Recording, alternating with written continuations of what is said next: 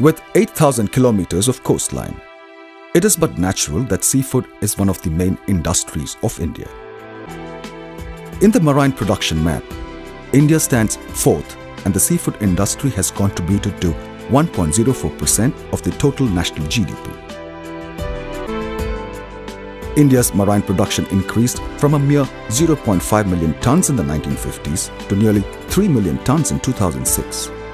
This quantum leap was largely made possible by the timely scientific inputs and guidance provided by the dedicated team of scientists of CMFRI, ensuring the sustainability of marine life even while increasing production.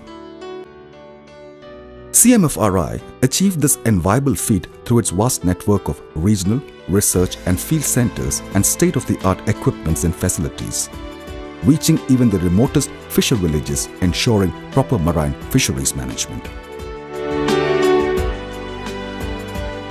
Scientists of CMFRI have studied the biology and distribution of fishes in the Arabian Sea and Bay of Bengal and have evolved complex mathematical exercises to assess the stock of fishes in our seas. Additionally, to increase production, scientists of CMFRI have developed mariculture as a new production system from the sea. Through mariculture of green mussels and oysters, CMFRI has scripted a coastal revolution. The production of farmed mussels and oysters has increased from an absolute zero in 1996 to more than 12,000 tons within a few years. This was achieved mainly through women self-help groups in coastal villages.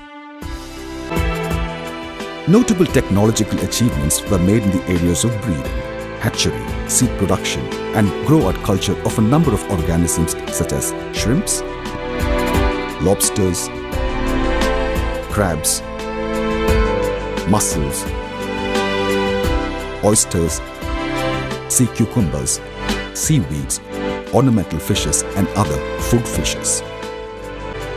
Biotechnological research by scientists of CMFRI has led to innovative tools in the diagnosis and management of different diseases and formulation of new diets for farmed marine species.